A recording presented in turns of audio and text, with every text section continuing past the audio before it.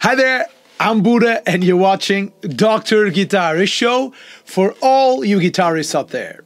In today's episode, I'm playing through some Resonators, some Republic Guitars Resonators. First of all, what is a resonator? Well, a resonator has this kind of cone, a metal cone, and this specific one I'm playing is made of wood with a cone. But I have here with me different ones. So this one here is the same thing but different color. Okay.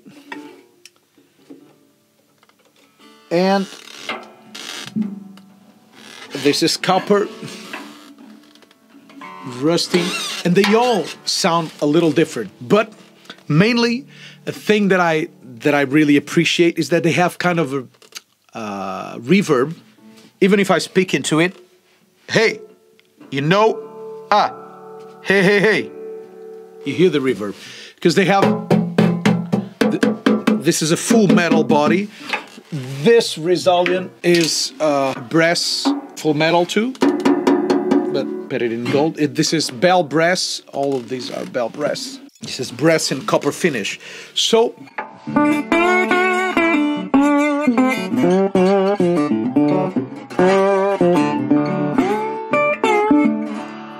these guitars were invented in the early 20th century, and they were invented so guitar players could be louder, because acoustic guitars were not able to compete with the banjo, which is a lot more vocal and a lot louder, and with the trumpet or the clarinet or even the snare drum in bluegrass bands or Dixieland bands.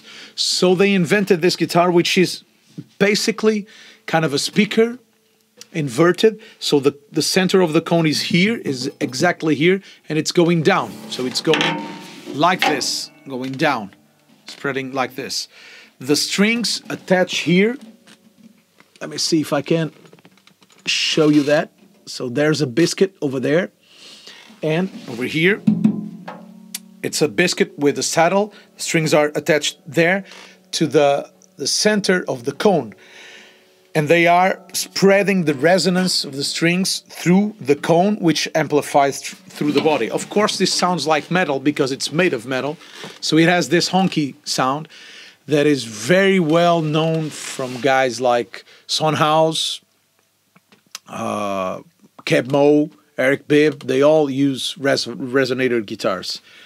Strangely enough, Robert Johnson, one of the most famous guys using guitar, playing acoustic guitar, played acoustic guitar, regular acoustic guitar, a parallel size. This is very famous for the Brothers in Arms cover, Dire Straits Brothers in Arms cover, which shows a resonator, a National. I believe it's a National. It's silvery, a lot more polished than this one. It's this here. So I have two models with me, two Republic Guitars models. And why do I have so many? Well, I'm selling them through my web store, and I represent this brand to Portugal. So if you want to buy one of these guitars, I'm the guy to contact if you like. And I took the chance because I got a big stock, so I took the chance to show it to you, to show different kinds of guitars, different materials, different strings, and try to play it through. So these are dualians, which mean they are single cone, just one cone, and they are a normal guitar size. The other ones are Resolians, and They are also single cone, but they are smaller size. They are parlor size guitars, and these ones are made of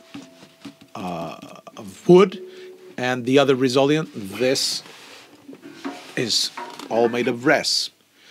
So let's compare it. I will play the same song on every guitar, and I will change it by magic of post-production. I will keep swapping the guitars in so you can hear the different tones of the guitars, okay? I'm playing slide because it's basically what I need the guitars for, but I will also play it non-slide. It will also work as a normal guitar. I'm tuning it into an open tuning, which is open D. So I have D, A, another D, F sharp, A, and another E, and another D, I'm sorry. So it is the same thing as having this chord, the E-shaped chord, print into the guitar, but then tuned all one step down. So I'm on D. Okay? This is just for information, I'm not trying to be very specific here. I'm just trying to show you the tone of the guitar. So, hope you enjoy it.